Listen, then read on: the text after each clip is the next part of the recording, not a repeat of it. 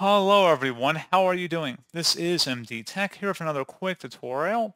In today's tutorial, I'm going to show you guys how to resolve the AADSTS90100 login parameter is empty or not a valid error message you're receiving on your computer.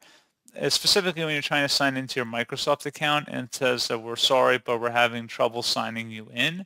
So this should hopefully be a pretty straightforward process here, guys. And without further ado, let's go ahead and jump right into it. So there's just one thing I want to point out. Generally, this issue isn't caused on the user side. It's usually something on the back end, and just restarting your web browser, refreshing the tab, or waiting a few minutes, using a different web browser as well. Different options will generally fix it pretty quickly, and it just will resume normal function after, like I said, even just refreshing your browser tab. But there's a couple other things we can look into here as well. So that could entail opening up, again, whatever browser you're having the problem with.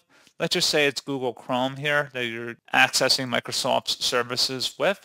You want to select the three-dot icon up at the top right, and then you want to go and select where it says Clear Browsing Data.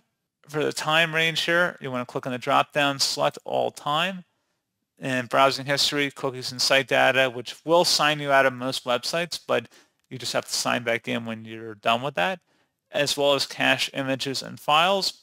You select Clear Data, and then once you're done, you will want to close out of the browser and then relaunch it, and then hopefully the issue would have resolved itself. Something else we can try here as well, open up the search menu and type in CMD, best match, or come back with command prompt.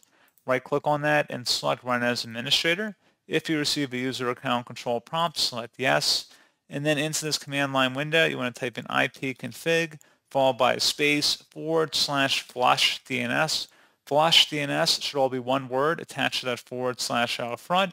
Hit enter on your keyboard. Should come back a Windows IP configuration. Successfully flushed the DNS resolver cache.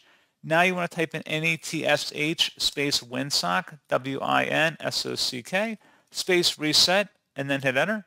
Should come back with successfully reset the WinSock catalog. You must restart the computer in order to complete the reset.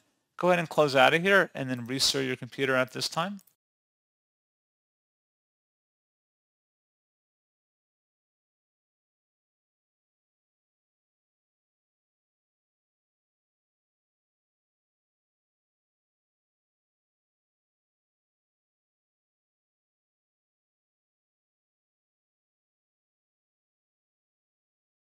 And then hopefully your issue has been resolved.